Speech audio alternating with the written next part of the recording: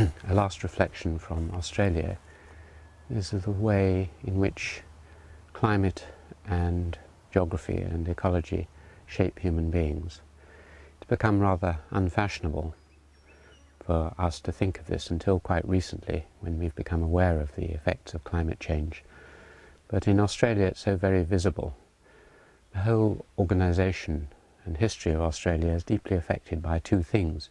One is by the nature of the soil, which is very poor. For a long period there's been no volcanic activity and the topsoil is very leached away.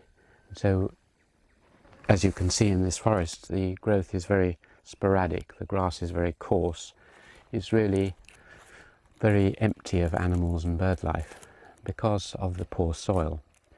And that was one of the determinants of Australia. The second was the climate, El Nino, which was only recently discovered its effects, but basically it led to a situation where you got reasonable rainfall for a few years and then for 8-10 years complete drought. And this is probably the main reason why for a very long period the population of Australia was very, very light. It adapted to the difficult times, maintained a hunter-gatherer way of life, and the result is that you had for 40,000 years some ecological stability. And both those things are shaped by the climate. We tend to forget that, but really the history of the world is very deeply influenced by the different climatic and geographical regions, though human beings interact and then reshape it.